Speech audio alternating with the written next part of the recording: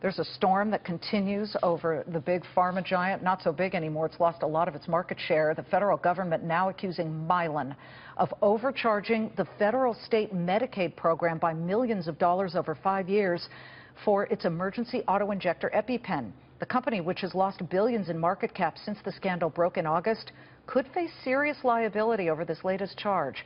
Mylan quickly becoming the poster child in congressional hearings over the past couple of weeks for excessive drug price increases. You know the story. They jacked up the price of their life-saving EpiPen by nearly 550%, and people want to know why. Well, these two guys, Silicon Valley originals who have spent their entire careers engineering and pricing out products piece by piece, could have told the U.S. government long ago it might be getting ripped off. Late last month, they decided to take it upon themselves to reverse engineer an EpiPen, meaning pick it apart. A pack of two EpiPens currently retails for more than $700. But Roland, Krevitt, and Bob Wallace came up with a startling estimate: $8.02 to make the EpiPen. Roland, Krevitt, and Bob Wallace join us live now in a Fox Business exclusive from Mountain View, California. Welcome, gentlemen. Roland, I'm going to start with you. What inspired you and Bob to do this, to pull apart the EpiPen and reverse engineer it? Well, you might be interested in knowing how this whole thing started. Tracy is allergic to bees, so she carries one of these EpiPens with her. So she wrote this article for the paper, and she used the word cost. So I jump on her. I say, look, there's no relation. The word you should have used was price. There is no relation between cost of a manufactured article and the price. All the products that are made in the world are based on the production cost. It has no relation whatever to the price of an object. And that's how this whole thing started. Well, Roland, to you, Mylan's corporate tagline is "seeing is believing." Clearly, you guys didn't believe what you saw. So tell me, Roland, how you went about reverse engineering the pen. How do you do that? Well, first... That was to me. Roland. Okay. That's okay. Well, here's the kit. Tracy gave me the pen. Bob had cut it open, and I collected all the parts. Okay. And then I've been doing this for well over 30 years, where I weigh each part. I make certain assumptions about the material cost, how long the cycle time is in the injection molding machine that makes the part, and then I come up with a cost. This part, for instance, cost 8.14 cents. I can be very, very precise. So I did that with every one of these parts. Just took it all apart, added it all up, and we came up, including the chemicals. Here's the business end of this thing, and we came up with 8.2 cents. $8.02.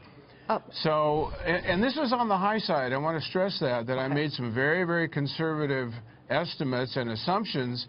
So in reality, it's probably 50 cents less than what we came up with, but I wanted to be safe. This is incredible, and you've already had people outraged because they felt that they were getting gouged. Back in 2007, when Mylan bought the company that makes the EpiPen, it cost $57 for one. Now at retail, if you walk into a CVS, you pay about $700. Bob, you're a self-described cheapskate. And you're an inventor. Yes. I just look at this and I think, what must have been going through your mind when you saw that the price had been hiked that much?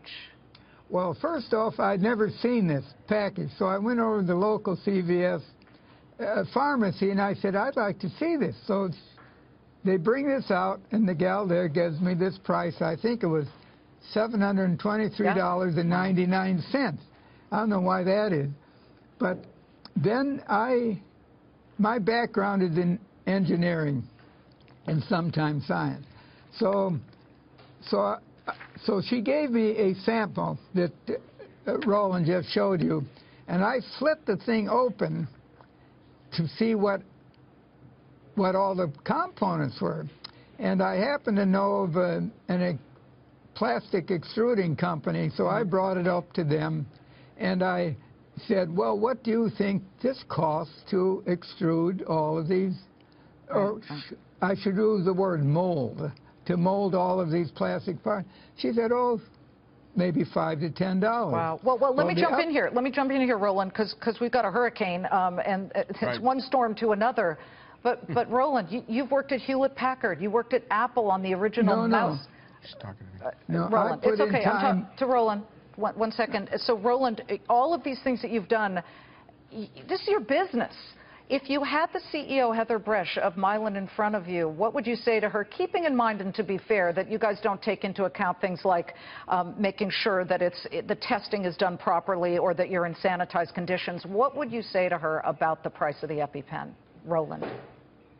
I'd have to think about what I would say to her because I should be polite, but it's really hard to be polite when somebody is obviously ripping off the public.